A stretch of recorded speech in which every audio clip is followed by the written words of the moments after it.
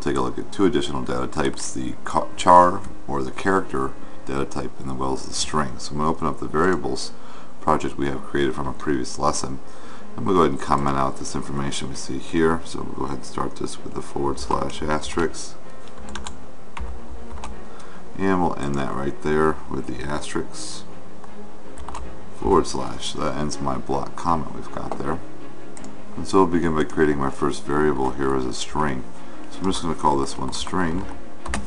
We'll set the variable's name to my name equals, and now the thing to remember with strings and with the chars or the characters is going to be that they're within quotes. So far up to this point we've used numbers, or we've used a boolean, which is a true or false value, and from now on with the strings, if we're going to ever use a string, you have to have it within quotes, because what it is a bunch of characters, and it could even be spaces that are all strung together to basically hold the variable's data or value. And so what we're going to do is I'm just going to put Matthew Penning, and we're going to go ahead and end that with a semicolon.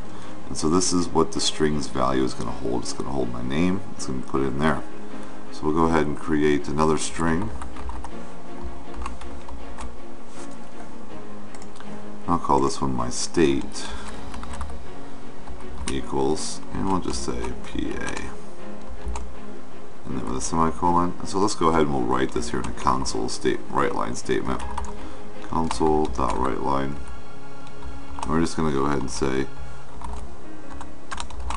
my name is, and then we'll use the placeholder of the 0, and I am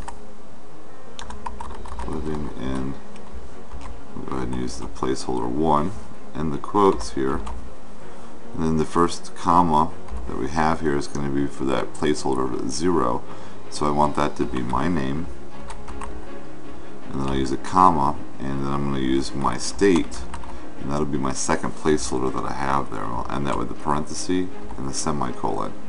So what's going to happen is this variable's value will be passed into this first 0 holder container, and then my state's value will be placed into this placeholder 1 that's available for us. And so when it reads and we print the statement out, you'll see my name is, and then it will take the variable or the variable's data and put it in the 0, and then since I'm living in, the same thing goes here. It's going to take my state's value and put it into there.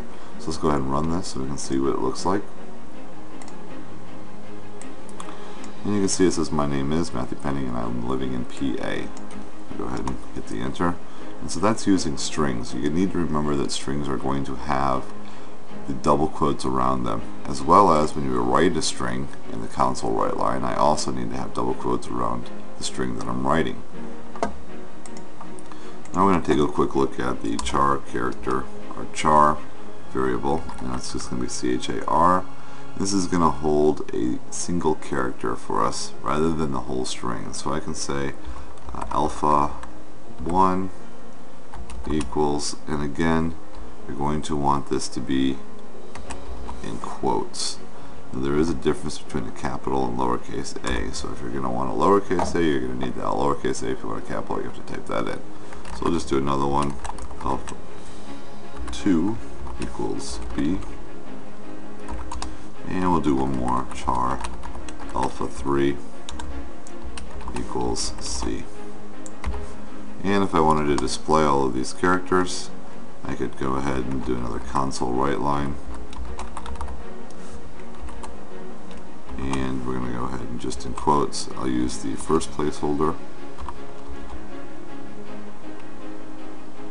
the second placeholder, and the third placeholder that we have here, and the quotes, I'll put commas, and let's go ahead and fill in these placeholders now with alpha 1,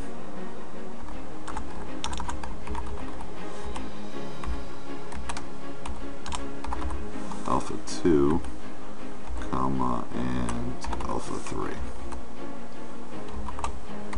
And so what we're going to do is just display those 3 characters that we have there. So I'll go ahead and run this, and I have a build error. And I've got an error here. It says I cannot convert the type string to a character. So I'm going to go ahead and close this error list and notice what I've done wrong. I've actually used double quotes for my characters rather than single quotes. For characters, you're going to need the single quote rather than the double quote.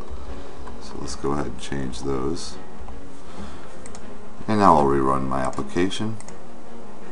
And you'll see that it prints off A, B, and C for me. So this is using both the strings and the char variable data types within C#.